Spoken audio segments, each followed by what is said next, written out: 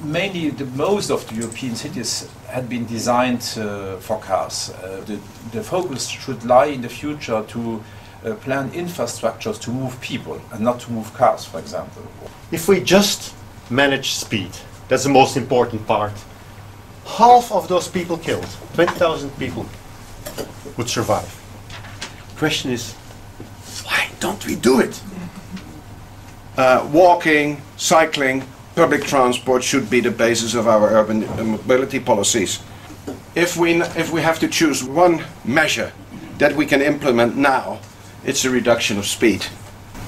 The thing is that we have the knowledge and we do have the means to eliminate traffic deaths and serious injuries in our streets, and still we are not changing the numbers as fast as we would like to see. So we have been promoting our 10 principles, our new paradigm, to many cities, and several have already signed up, as well as international organizations as well, such as Fidyova. So what is a five-star city? It's a policy and a partner approach to promote a safe five-star streets for both pedestrians and bicyclists. We were here because safety is a core focus area for us and really a key priority for us. Because obviously we cannot do these things alone, and we shouldn't do these things alone. We are very proud of our collaboration with MAD, Mothers Against Drunk Driving.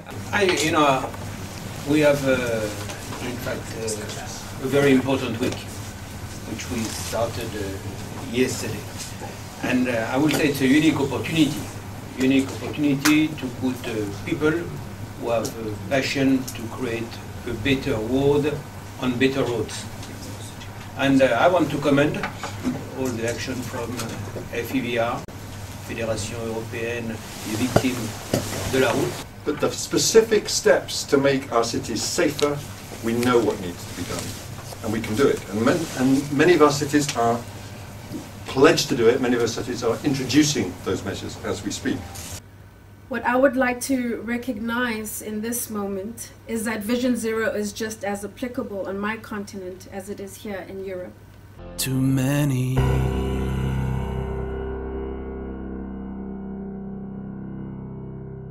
But what do you think about this radical agenda? Let me start with Jean. Is it achievable? Is it realizable? Or is it a pipe dream to go for zero in cities across the world by 2030?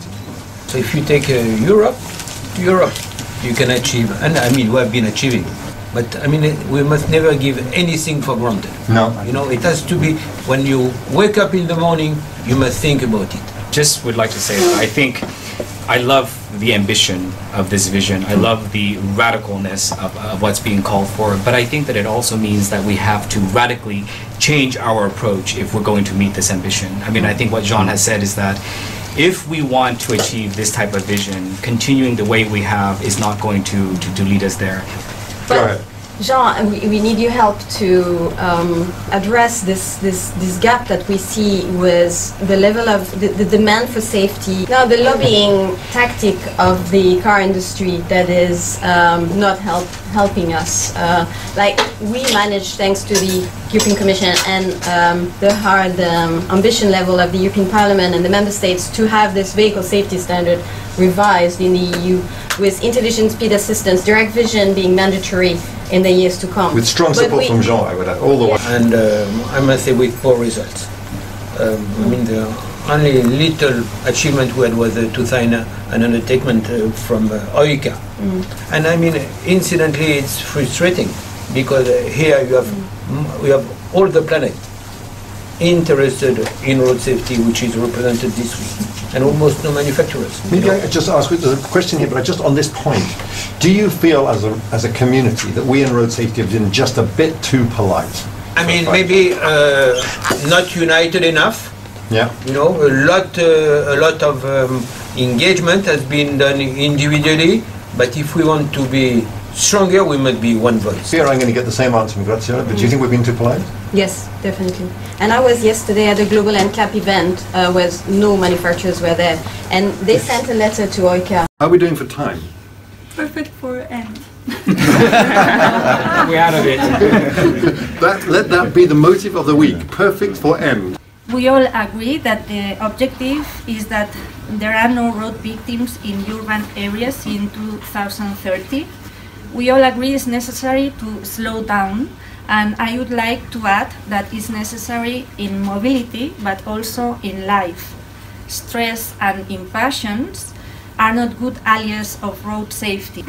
And let me say that as we assume that many people will die next decade, and there is no provision for this, we must do everything to reach zero victims. Thank you to all again, and now it's time for the Vision Zero song. Thank you. Road victims raise their voice. We have no other choice. The only goal to go is in cities Vision Zero. You all should raise your voice. You have no other choice.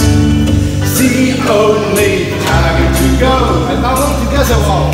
1, 2, 3, Vision Zero.